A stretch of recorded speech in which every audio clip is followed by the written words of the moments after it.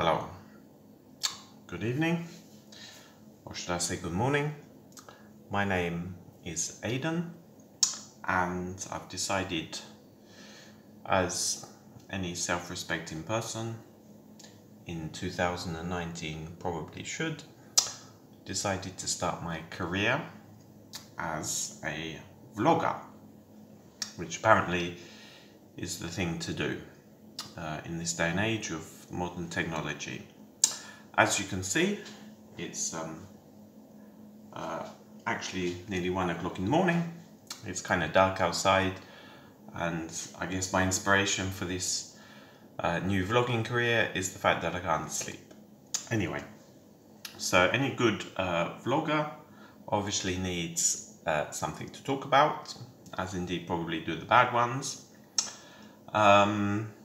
So what should I talk about? Well, one of my great interests and passions is cheese, believe it or not. So I'm going to talk about Italian cheese. And just to prove that I do actually eat Italian cheese, this is Asiago, which is an Italian cheese that I can definitely recommend. Maybe not one of the best known names, but certainly a great taste.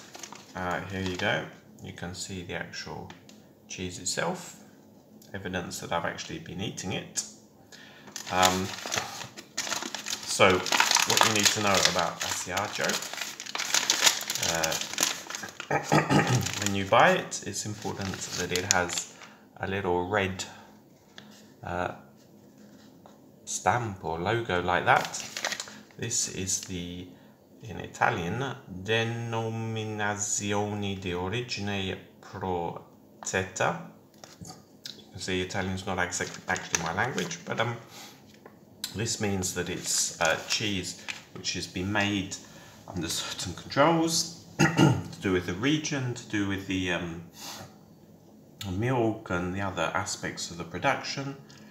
So it's good when you buy not just this one, but lots of Italian cheeses and indeed cheeses from other European Union countries, to get them with these little special logos which confirm that they're made in certain controlled conditions. The cheese itself is obviously something you want to see. I'm going to have to move you a little bit. So here we go. Oh, that's the kettle. You don't want to see the kettle. This is the cheese. Oh, that's still the kettle. Oh, I'm messing up my video. Never mind. Anyway, that's the cheese. What I was going to try and show you is, I'm just going to cut a slice. Something to know about the cheese is that it's got these little holes in it. Little air holes which form in the production. The rind, you don't really see it very much more, but the rind actually said Asiago on it, which is a nice touch and is also a confirmation of authenticity. And the cheese itself, I'll just cut a slice. It's very lightly coloured, yeah, almost whitey, quite a mild, not very strong white rind. Very light, cheesy smell, and as they say, the proof of the pudding is in the tasting, and the taste of this is good.